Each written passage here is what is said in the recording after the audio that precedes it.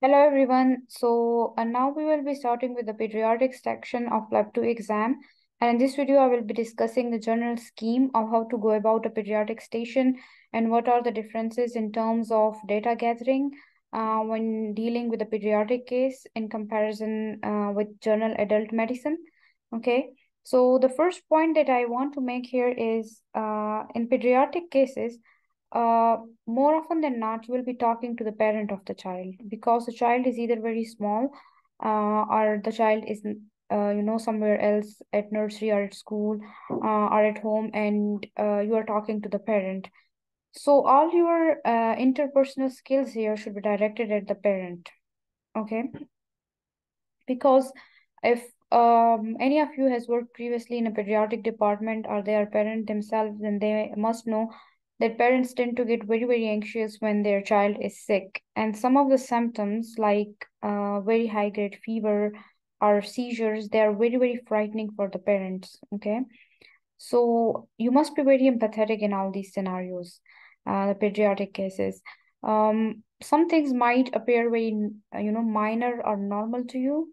Like, for example, if a child is only 10 months old and the mother or the father is saying, "Oh, my child is not walking yet. Is it a problem?" Uh, so from your point of view, this is normal, but you should not, talk in such a tone that, you make the parent feel that they are they are overthinking or they are overreacting. Okay, so please be aware of that. All right. Then I want to discuss a little bit of nomenclature just for your understanding. So a neonate is a child which is between 1 day to 28 days old, and infant is between 1 month to 12 months. Toddler is between 1 year to 3 year, and preschooler is between 3 year to 5 year. Okay.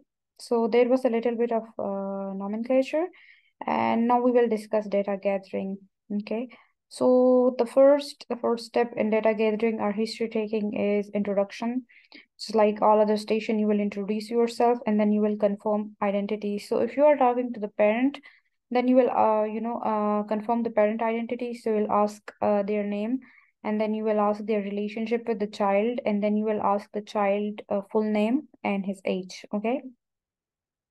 So this is basically confirmation of identity.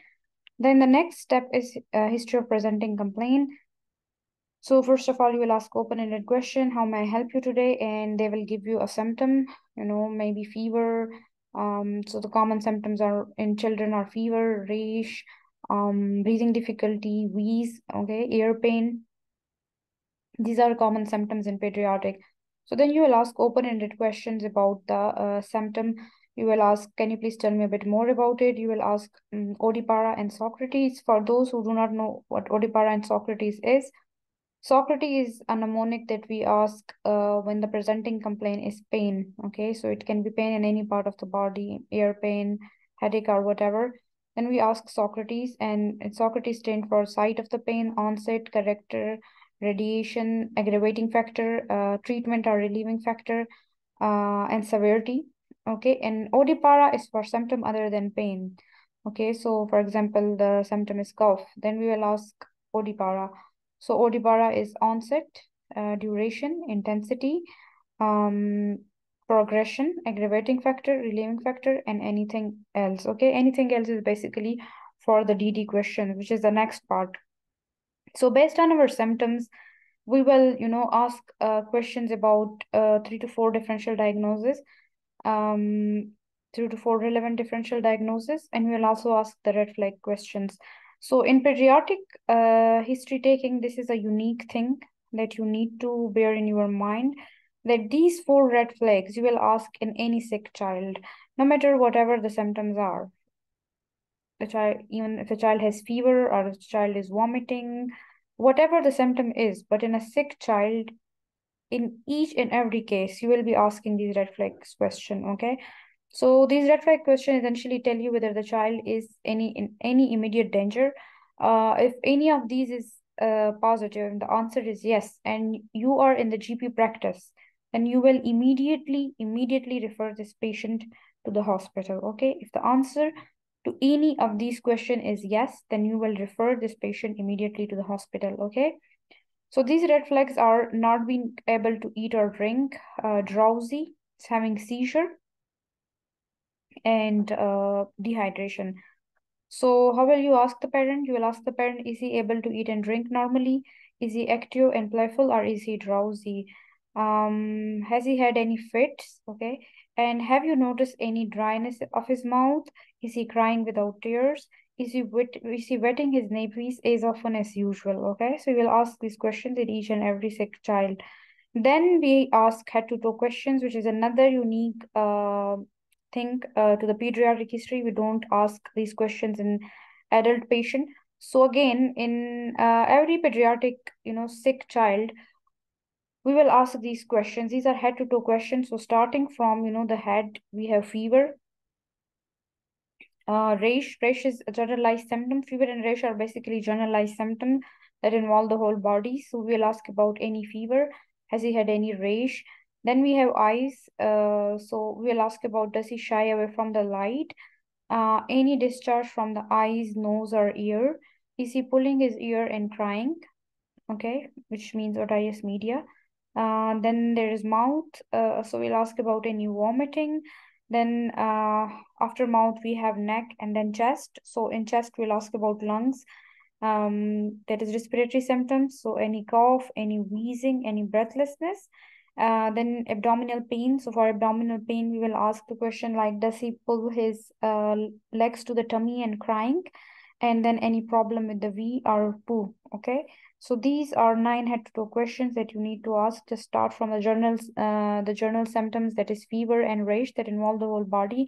And then we have eyes first, so shying away from light. Then below eyes, we have nose and ear. So any discharge from eyes, nose and ear.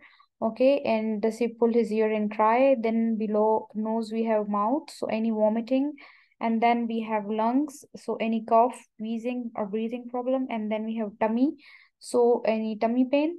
So we'll ask, does he pull his legs to the tummy and cry? The child is not able to speak, then we will ask in the question like, is he able to is he pulling his legs to the tummy and cry? The child is able to speak, like for example, he's a preschooler, then we can ask the question directly as, is he complaining of any tummy pain? Okay, and any problem with the VR2. Then past medical history, we'll ask about any medical condition that that the patient is having. So has he been diagnosed with any medical condition at all? Then any medications that the child is on, any allergies, and any family history. So family history will ask, does he have any other sibling, any medical condition that the siblings are having that runs in the family? Okay, and then we have the bird questions. The bird questions are also unique to the pediatric history. Okay, so here bird is basically a mnemonic where B stands for birth history, I for immunization, R for red book, D for development, and the other D is for diet. Okay. So birth history will ask whether he was born full term or preterm and how was his birth. Okay. Was it normal? Was it traumatic? Was it cesarean? All right. And sometime if it's relevant, you will also ask antenatal history. So any problem before his birth. Okay, immunization. So in immunization, we'll ask about, is he up to date with his jabs and any recent jabs? So jabs is basically, it's it's a slang for vaccine. So you will ask about any, is he up to date with his jabs and any recent jabs? Okay. If there are any recent jabs, then you will ask about which jab was that and when was that? Okay. Red book. So in UK, the GP practices or the health visitors basically have a red book in which they plot the child's growth and development. So we'll ask about, are you happy with the red book? So this is basically an indirect question about the growth and development of the child. Then the this D is about development. So we'll ask two questions about gross motor development and two questions about fine motor development depending upon the age of the child. Okay, so for example, the child is 6 months old, then we'll ask about, is he able to hold his head? He's, can he sit without, can he sit with support? Okay, So I will, this is this portion is really challenging for a lot of people. They're not able to remember the normal, milestones that are achieved at each age and what is deemed as abnormal at a certain age. So I will discuss growth and development, gross motor development, fine motor development, and developmental delays in the next video. So then you will be able to, you will be able to pinpoint where there is a developmental delay in a child and what to do about it then. Okay.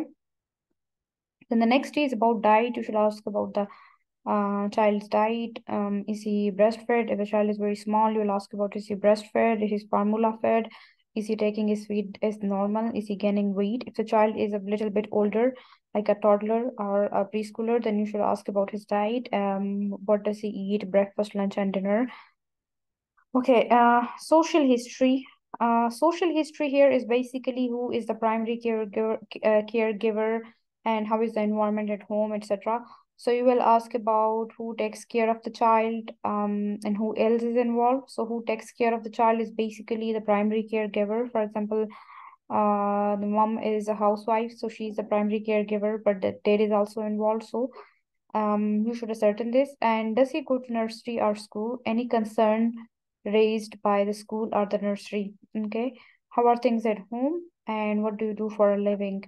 If you think in some cases where you suspect non-accidental injury, in those cases, you should also ask if there is a health visitor or social worker involved. Okay, so this was all about periodic history taking, and then you will move to the ideas, concerns, and expectation, just like any other station. And then there will be examination and the management part.